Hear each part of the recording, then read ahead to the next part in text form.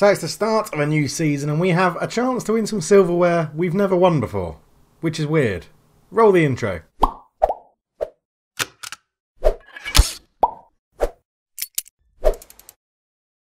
Hello and welcome back to the NK Zagreb save, and we're in the Croatian Super Cup. Now I'm confused because we've never played in a Croatian Super Cup before. There wasn't one that season. There wasn't one that season. And there wasn't one that season. And it confuses me because we won the league and the cup these 2 years. So I'm going to assume the rule is if the same team wins both, then it just gets cancelled. They don't have like a person that comes second, plays it, or the runner-up in it, or whatever. It just gets cancelled, which is a little bit strange. So, yeah. I mean, it's told us we've won it. I assume, yeah, you just get a natural... There isn't a game. There just wasn't a game. So I assume we just win it. We've just won the Super Cup because we'd be playing each other. So we just win it. I mean, very bizarre. But I'm always up for silverware. So it is the start of a new season, but it is also in the transfer window. Only a few little things have happened, which is why we haven't had a transfer window episode as such. There's lots of bids going on. As you can see, most of them loanees going out. The main ones to discuss, Chris Laughlin has joined Solin for 350k, so he's dropped down to the second league. Just wasn't going to get any game time with us. I thought I'd cash in 350k. And Vinko Peritin, we've managed to sell him again, and he's moved back to the Championship again. Last time we got £1 million from him. This time we get a much more realistic fee, I'd say. It will be 245k when he plays 50 games for Lincoln. And I think, to be honest, he was crap for the last 2 years, so more than happy to cash in. He's just not needed around the club. It's a team leader gone, but I'll take the money for him, according that we bought him back on a free. So, yeah, I mean, hopefully his level is at the Championship, hopefully, and he does score quite a few goals. We've had a few loanees and a few free transfers go out as well. We've bought in, well, to be honest, I haven't bought in anybody. Ian Allen and Brett Higgins have bought in these guys here. So Graziano Canino has joined. Another option at holding midfield. Anchorman looks like he could be pretty useful for us. £975,000. So really not that much. Not breaking the banks. Diego Cabrera comes in. He's an attacking midfielder. Bought for his potential ability. Will be trained up to be a Mazzala in that role that we like to use there, which I haven't actually set yet. So let's go and do that now. Midfield centre. Mazzala on attack. And David Tutic comes in, a new goalkeeper for the under-19s. That's where he'll be playing most of this season coming up. But just another option. We're lacking a little bit in goalkeepers, so looking to get a few more youngsters in. As I said before, our youngsters aren't necessarily the best, so we're looking to sort of supplement what we've got with bringing in foreign young talent. And now we can only sign foreign young talent when they're 18, so that's already a bit of a banana skin. But you know, we've got a bit of potential growth in here. We've got a few people that we can probably look to move on and get rid of. And yeah, like anyone, as I normally said, it'll be pretty much all of those people will be looking to move on as soon as possible because we don't think they're going to make it. So yeah, it's an interesting situation to be in. But it's going okay at the moment. Pre-season has just started. We've only played one friendly. We beat Primorac Biograd, who are our new feeder club. 1-0, Cabrera getting the goal, which was nice to see. Stoyak having a pretty good game in the middle of the park as well, but we are letting the assistants do that. Someone asked me, how do I get your director of football or assistant manager or head of youth development or whatever to do transfers for you? So one way you can do it is you can go to the director of football and you can ask them to suggest transfer targets, and you can suggest what position you want. So you can go transfer. You can go, let's say, defence midfield, and let's say we wanted a midfield centre and we wanted a Mezzala. We can say suggest, and he would say, well, these are 3 people I think would improve the squad in the Mezzala role. So we've got David Bouvier in here from Guigomp, and then we've got Augusto Martins, who does look like he would be pretty good. Actually, are you transfer listed? You are. Oh, 3.3 million. That could be an interesting shout. And then you've got Zoran Malinkovic as well, 18-year-old Serbian. And you can do that for Director of Football. The other thing you can do is if you go into staff, you can go into responsibilities, and you can go do transfers incoming. Offer first team. No, where am I going? I had it in here somewhere. Find and make offers for players for your first team, Ian Allen. Find and make offers for young players for the future, Brett Higgins. So it doesn't necessarily mean you have to have them. You don't have to accept all the people that they're going to offer to you, but they just go out and find other people for you. So you could change that, and you could change that if you wanted. It gives you all the options that are there, and then I'd just let Ian Allen's director of football do that. So this is where they go out and find players to bring in. Generally, I let them go all the way through, and then if I have a look at them. Generally, when they find them, I tell them my scouts to go and scout them. And then when it goes through to contracts, I let Ian Allen go and do the contract phases. And then when I have to confirm it, because the important one to do is make sure you're still doing both of these so that you're confirmed. They're just not going to go off and sign and confirm and give away all your money to these people that you might not need. So, for example, Ian Allen, you are determined to sign us a new right midfielder. According to we don't play with midfielders, that's very strange, but you're determined to buy us a new right midfielder. So, yeah, I make sure I have these two selected on there. So that's how you do that. Was there anything else I need to say? Oh, something a lot of people don't know. If you go into your player search on Football Manager 19, then something you can do. We were looking at, obviously, people that are expiring, if we could pick anyone up on a free transfer. But just for examples, these are all the people in the world of football that are interested to move to us. As you can see, it's quite a growing list now. We've got quite a good number of people interested to move to us. However, if you click on this little cog, you can change it from players that are interested to extremely interested, so you know you can get them pretty much 100%. These guys will move to you, and you can also change to like slightly interested, so your list will be bigger, but you can see how close you are to convincing these sort of people to go. So default is always interested. If I'm desperate to make a signing, I'll go to basically to very interested, so I know that I can bring them in. So for example, Angel from Southampton, who's a fullback, is very interested to move to us. We don't have that sort of money though, so he won't be moving. But yeah, it's a good little tool to have that not many people know. So if you found that interesting, why not leave me a like on the video and let me know in the comments below that you didn't know that was there, and that's very, very interesting. So that's that. I just wanted to touch on that because I got a few questions. I know it's a delayed response, but I do eventually get round to answering all the questions that you asked me. But enough about that, let's get into the Super Cup. We've got suspension in Veselinovic, so he's not going to be able to play. So Benkovic will come in, Tuanzebe will go onto the bench. We have our substitute 4 not really around, which is Ledesma, so we'll put Vera on the bench for that one. And I think this is how we're going to line up for it. It's going to be this formation here. Well, we know the formation. It's going to be Mina in goal, Stojnic, Benkovic, Nathan and Kufle at the back. Valencia, Gronley and Vicario, Guigon, Cabrera and Simjonovic starting on the right wing.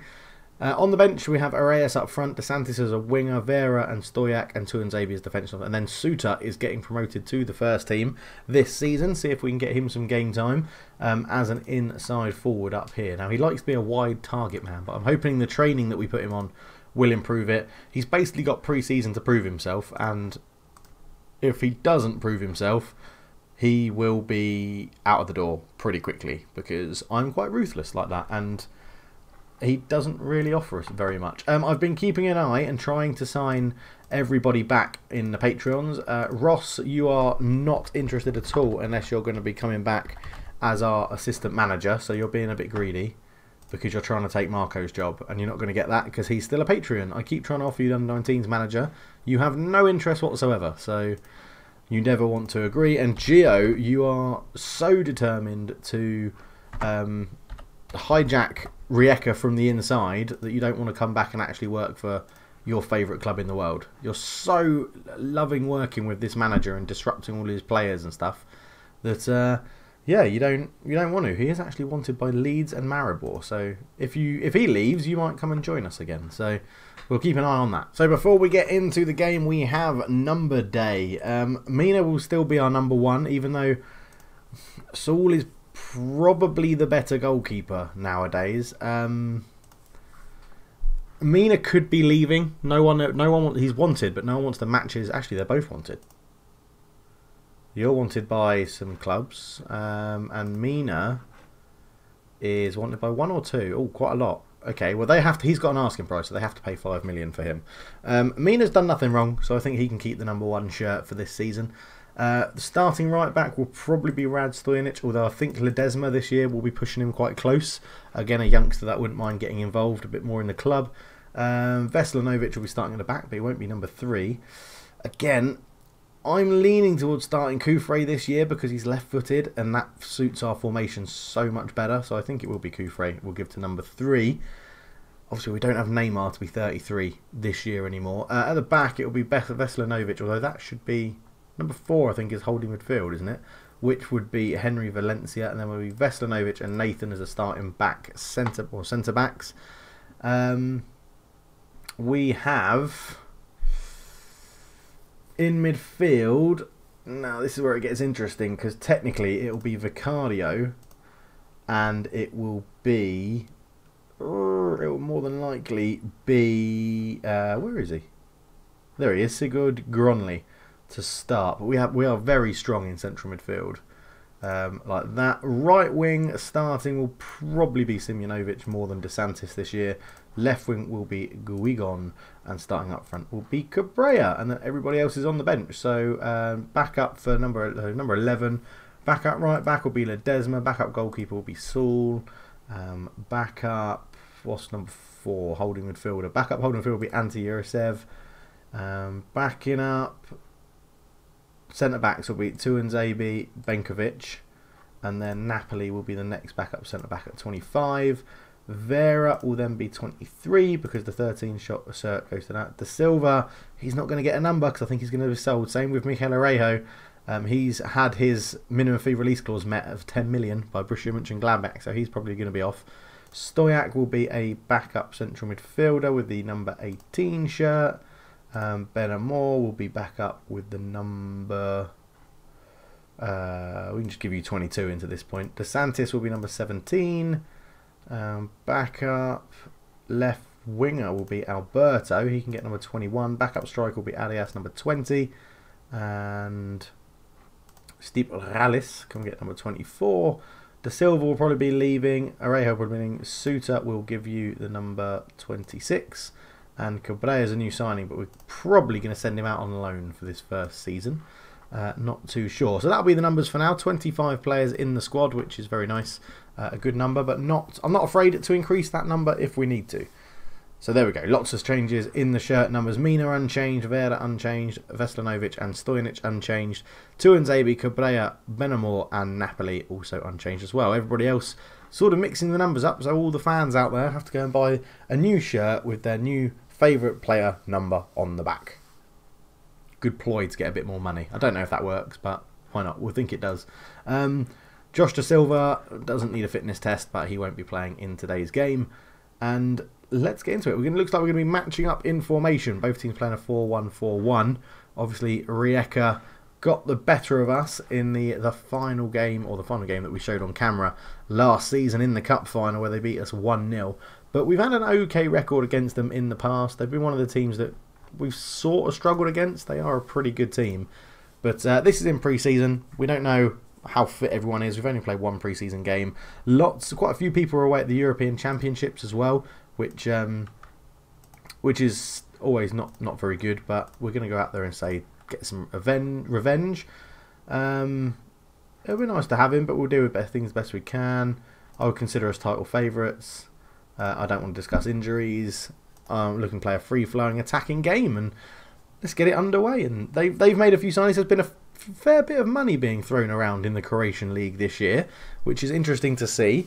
Yeah, Dynamo have been splashing a bit of cash. Hajduk has splashed a little bit so far. Not talking multi-millions of pounds, but they've just bought in, a few players here and there, and it's interesting to see it. Maybe they think they can mount a title challenge this year against the mighty Zagreb, but we'll have to find out. So throw in Kufre to take it, and Foss, that's easy for Foss to get to, but he only heads it back into Kufre. Valencia and Gronli playing their own little game in the centre of the park. Kufre ball into the back post, but nobody's there.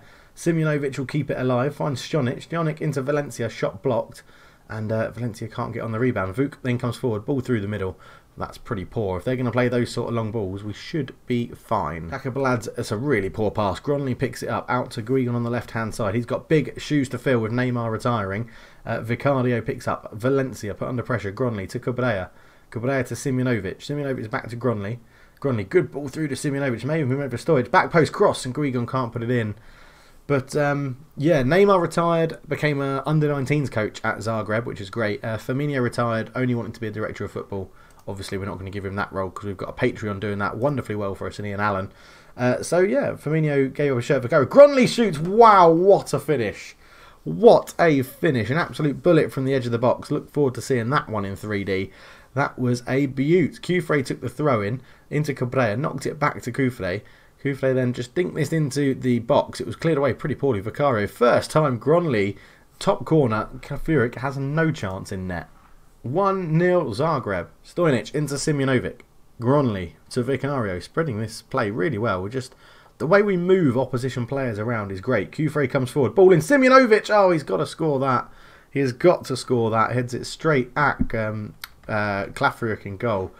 And this is what we didn't want because we don't have a right back on the bench. So I'm hoping Stojic can recover. Knee injury, so it might be a twisted knee. Yeah, twisted knee. We should be able to play through it. Okay. He has recovered quite well. We'll leave him on for a little bit longer. But overall, I'm happy so far with the first half. You know, team are playing how I want them to, and it's going quite well, assertively. I'm pleased. Let's not change it too much. Into the second half we go. We'll be back if there's any goal mouth action or just action in general, because likelihood is someone will get a sent off. Simunovic put down the right hand side, ball across, it's half cleared. Cabrera, Vicario, will he get his shot off? He does. It's blocked and goes out for a throw in, but obviously nothing else came from that. I'm just considering taking off Simunovic for DeSantis in this game, so let's go for that. Number 17 replacing number 7, which is always good to see for a positional swap because I've got a little bit of OCD. So that's always good to see numbers as they should be on the pitch. Guigon also not playing very well on the left-hand side. Maybe we get... Let's give the youngster a go. Simon Suter. I said he's got pre-season to impress. Let's see what we can do. Scoring goals for fun in the under-23s. Gronley has the corner. In it goes. It's part cleared. Cabrera turns shot. Kafuric smashed past him at the near post. We always knew Cabrera had a really powerful shot, but that looked ridiculous. Gronley with a corner in. It was, again, poor clearance. Cabrera knocked down onto his right foot. And, in my opinion, Kafuric really should be saving that. But it's 2-0, and this is nice. But Stojic injury has got the better of him. Now, Tuanzebe is generally the man we bring on in this situation. So let's see if he can do all right there. Vicario, left-footed corner, and it goes. It's headed back to Vicario with a clearance. Ball in. Suter! He's got pre-season to impress, and that is one way to do it. If you've got a player that prefers to be a wide target man, then he's going to be tall and he's going to be good in the air. It came in here. It came back to Vicario, and he took that touch. No, not even a touch. First time left-footed. Suter with that's a great header. And fair play to the youngster. I've had to put my arm around him before he came on. You need to impress. And Suter, oh, he nearly had a chance for 2. He really should have got 2 goals there, I reckon. But this is a much better performance to start the season, isn't it? This is good. This is very nice. So a goal kick goes along. Kufre wins the header. Vicario, the poor touch that landed at the striker's feet. And Beldu puts it out. That's a really bad pass. So I think the pass would obviously gone to his head. Suter, Valencia into Gronley. Back to Valencia. We keep the ball, we slow it down, and then bam, we spread it. I mean, that's a poor pass, but it's the right idea. That's what we're sort of looking at as Pesnik into Beidou. Beidou to Foster.